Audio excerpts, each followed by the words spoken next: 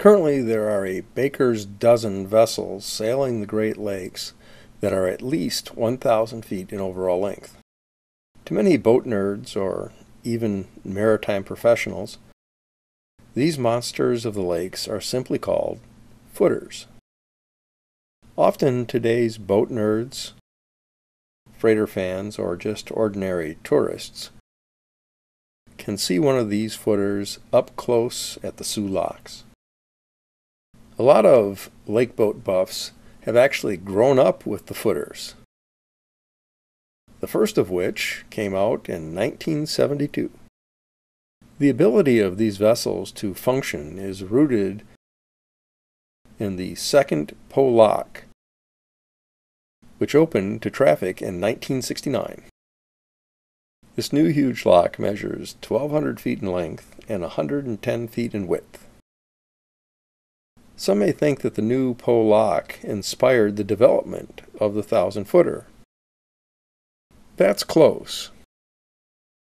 However, thoughts of such massive versions of lake boats began far earlier,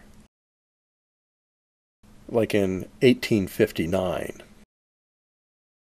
And those concepts were revisited in 1911. Just for fun, let us start there before we examine today's baker's dozen of 1,000-footers. In the fall of 1859, a man named Roland Germain drew the attention of the Buffalo, New York media with a series of lectures.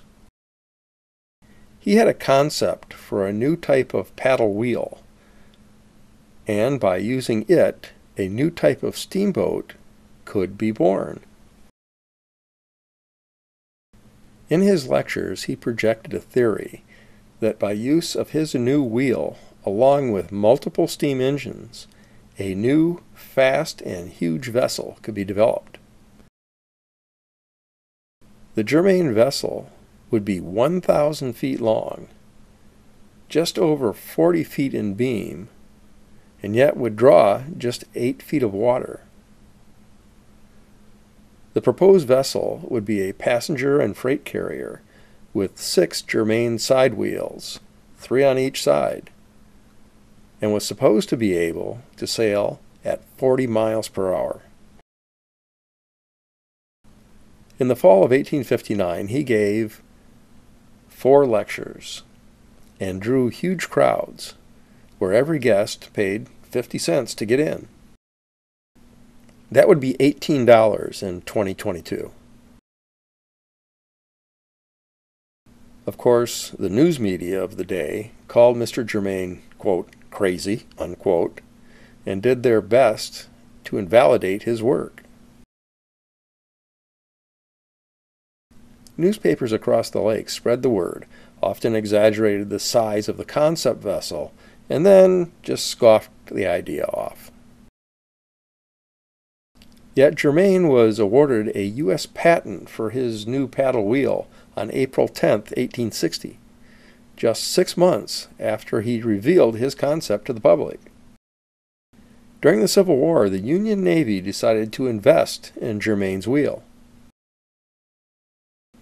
2 Mississippi River, quote, ram vessels, unquote, the USS Vindicator and the USS Avenger, were constructed around the newfangled paddle wheel. Both vessels were constructed under the supervision of Germain himself, and they worked as advertised. Admiral Potter messaged the Navy Department, stating that the new steamers were, quote, the fastest on western waters, unquote. Both survived the war. Yet, a minor collision with a civilian cargo vessel revealed a flaw in the system. The collision damaged one of the Avenger's wheels. As it turned out, the wheel's mechanism was so complicated that repair took a great deal of time. Thus, they were no longer considered for use by the Navy. Roland Germain the Visionary was born on June 25, 1810, and he died in a horrific train accident on February 6, 1871. That was about 2 years after both the Vindicator and the Avenger were scrapped. Aside from channel depth, one of the key limiting items of a vessel's length on the Great Lakes soon became the size that could be passed through the locks at Sault Ste. Marie. In 1891, the original Po lock was opened. It measured 800 feet long and 100 feet wide, but had only a depth of 16 feet. That depth restriction would limit the loads carried to and from Lake Superior. That is, until the Davis lock was opened. The way forward for the Davis lock came on March 2, 1907, with the clearing of legal issues and political red tape. Plans for the new Davis lock were approved on March 10, 1911, and revised 1 year later. The lock was planned to be 1,350 feet long, 80 feet wide, and have a depth of 24 feet. In the fall of 1911, Soo Lock Superintendent L.C. Sabin told the news media that the new lock could easily accommodate vessels as much as 1,200 feet in length and 78 feet in beam. This comment set off a firestorm among lake captains. For example, Captain John Tower of the steamer James Reed spoke to the media stating that the present 600-footers were, quote, unwieldy and difficult to turn in a storm. He went on to say, talk about 1,200-footers is foolish. 60 years later, the foolishness pretty much became a reality. It began with the replacement of the old Po lock. From 1961 to 1968, construction went on for the new Po lock. It measured 1,200 feet long, 110 feet wide, with a depth of 35 feet. On October 31, 1968, the Philip R. Clark from U.S. Steel became the first vessel to pass through the new Po lock. She repeated the process on June 26, 1969, for the official grand opening of the Po lock. Of course, the coming of a new huge lock led to a new huge breed of lake boats. On the second day of May, 1972, the ore boat that Sabin had imagined back in 1911 entered the Detroit River, upbound for the first time. Her name was the Stuart J. Court, and she measured 1,000 feet in length, 105 feet in beam, and 49 feet in depth. She proudly sported the stack markings of the Bethlehem Steel Company. Although she was later acquired by the Interlake Steamship Company, she has always been adorned with a huge number 1 on her aft deckhouse, boasting the fact that she was the first ever 1,000-footer. She is also the only footer constructed with the traditional pilot house forward profile. She was followed a year later by the Presque Isle. This footer is actually an integrated tug-barge combination. She came out hauling for Lytton Great Lakes, but she was sold to the U.S. Steel's Great Lakes fleet in 1999. 3 years later, the footer James R. Barker went into service for the Interlake Steamship Company. The date was August 8, 1976. And the Barker was the first to sport the standard footer configuration of all cabins aft, as well as a deck-mounted self-unloading boom. She was the first to have a flared prow and a stair-step after cabin. 1977 saw 2 new footers added to the flock. On June 7th, the Mesabi Minor entered service for Interlake.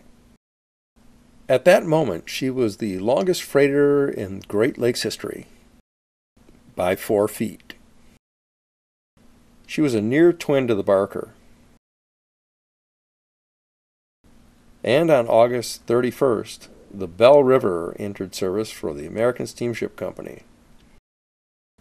Belle River was renamed Walter J. McCarthy on the 25th of May, 1990, and sails under that name as of the making of this video. Her cabins were designed in a very simple 5-story high rectangular box with an elongated rectangular pilot house and twin smokestacks. She also had twin screws, as did all of the footers. Bethlehem Steel increased their fleet of footers by adding the Lewis Wilson Foy on June 8, 1978. She was a similar design to the Belle River. When Bethlehem went out of the ore shipping business in 1991, Oglebay Norton purchased the Foy and renamed her after their company, the Oglebay Norton. 5 years later, they went bust. An American Steamship Company purchased the boat, renaming her American Integrity. Just a few weeks after the Foy had entered service, the George A. Stinson was christened. The date was August 21st, 1978. She made her maiden voyage on October 14th and was a similar design to the Barker. Going through more owners, subcontractors, and assorted handoffs than any footer deserved, the Stinson finally ended up in the American Steamship Company colors. She was renamed American Spirit in 2004 and sails under that moniker as of the making of this video. The year 1979 was the final big year for Great Lakes shipping and saw the addition of 2 more footers. February 16, 1979 saw the Edwin H. Gott breaking its way out of Sturgeon Bay, Wisconsin on her maiden voyage for the United States Steel Company. Additionally, her prow was capped with an extended edge, which gave her a unique look. On August 29, 1979, American Steamship Company added a twin to the Belle River to their fleet with the Indiana Harbor. The year 1980 saw the U.S. economy crash into a deep recession, and as a part of that, the American steel industry collapsed. Launched into that gloom in the summer of '80 was the Edgar B. Spear, sailing for the United States Steel Corporation. She was a near duplicate to the Gott. On September 28th of that awful year, the footer Burns Harbor made her first trip for the Bethlehem Steel Fleet. She was a twin to the Foy, and like her sibling, would find herself an orphan when that company went bust. At the beginning of the 2005 season, she became a part of the American Steamship Company. She kept her name, but had to be repainted. And folks, that's a whole lot of paint. Finally, on May 10, 1981, the largest ore boat ever to sail the Great Lakes entered service. She was the William J. Delancey, and she measured in at 1,013 feet, just 187 feet short of Superintendent Sabin's prediction in 1911. She was built along the same lines as the Barker. Sailing for the Interlake Steamship Company, she will likely forever hold the crown as Queen of the Lakes. She'll just hold it under a different name. That's because on May 23, 1990, she was renamed Paul R. Tregurtha. And she sails under that name today. Almost as a footnote, the final footer came to work for Oglebay Norton just 1 week after the new Queen of the Lakes. She was the Columbia Star and entered service quietly on May 30th, 1981. She was constructed along the Belle River's lines.